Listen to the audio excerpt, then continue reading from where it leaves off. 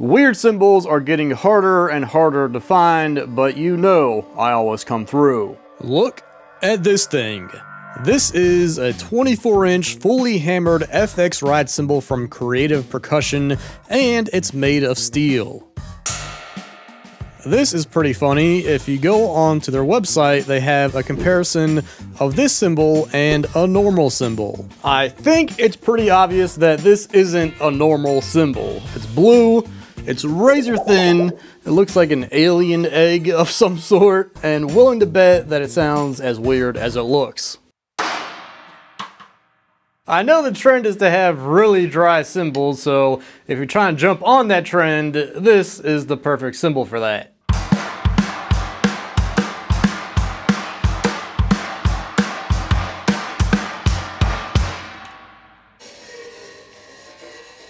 I think it's too lumpy for that.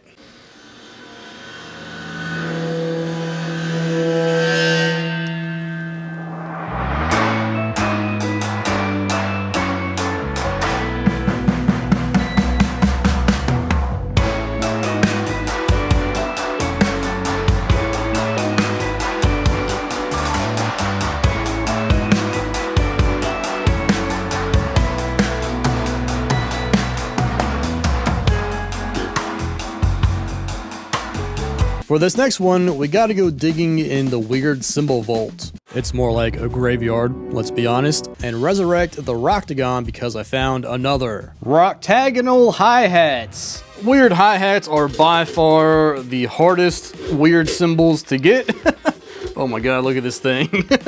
Which, by the way, I have some really cool and really weird hi-hats on the way for some future videos, so make sure you subscribe. But I found this second Roctagon locally, and as soon as I saw it, I knew I needed some Roctagon hi-hats.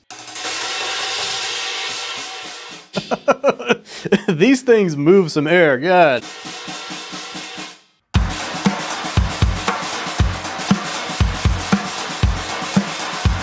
Okay, let's actually line these up, even though they don't match up perfectly.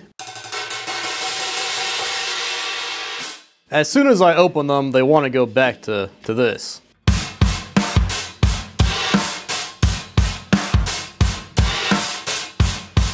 If you thought regular hi-hats ate up your sticks, try playing these.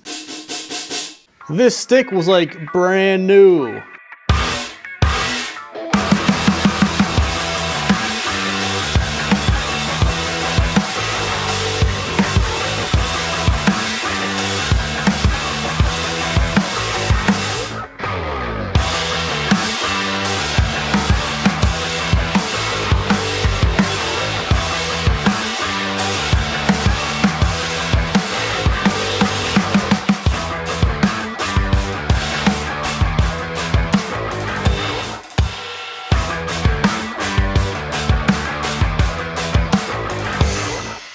Well, we got the Octa hats, now we have the Penta Splash. Wuhan Cymbals. We checked out their conical china last time, so I figured I'd see what else they had to offer and found this 11-inch linear splash on eBay.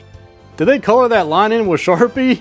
Looks a little bit weird, if you ask me. I'm pretty sure this was part of a stack that they used to make, and also on their site, they have linear crashes that are bigger than this, but this was the only one I could find. As you could guess, this is the cheapest in today's bunch, coming in at only $62.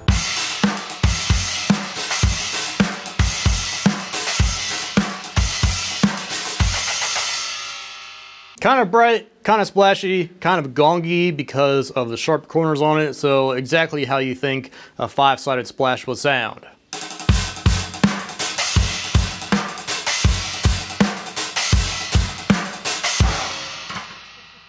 I still can't get over this ride.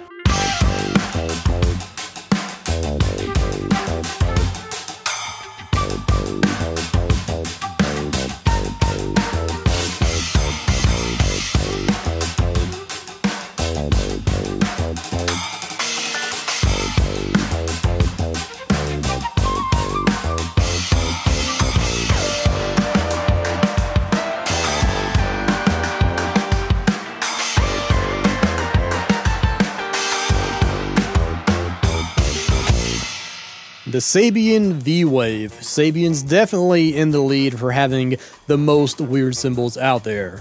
This thing being one of them. I've been trying to find one since I started the series, mainly because I was having a hard time imagining what it would sound like, because the only description I found was this reverb listing. Bright attack, quick decay, very metallic. Can also be used as an uncomfortable hat. I want to wear it like a mullet, but my head's too big. Oh, there's like tape residue that's grabbing my hair. I mean, it's not the most uncomfortable. I got this one from a subscriber that reached out to me, and I gotta say, this thing is thick. I was expecting it to be light and splashy. Thing sounds like a dinner bell combined with a mega bell death metal ride.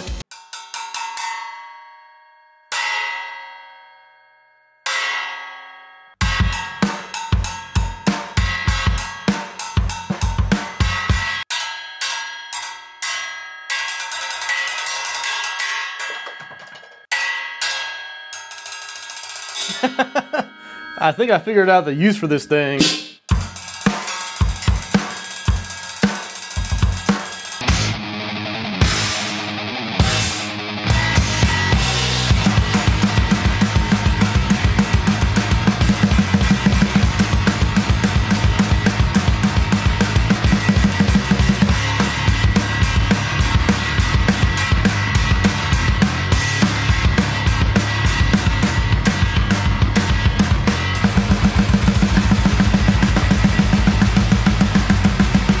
The 18-inch bootleg Crash of Doom made by Masterworks. This is a bit more raw than the Zildjian Crash of Doom, but they are in similar families of sound.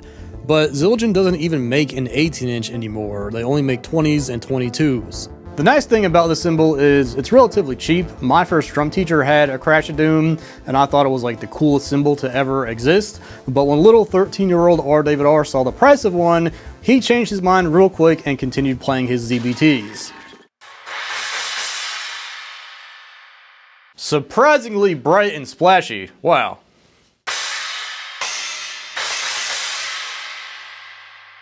These two work really well together.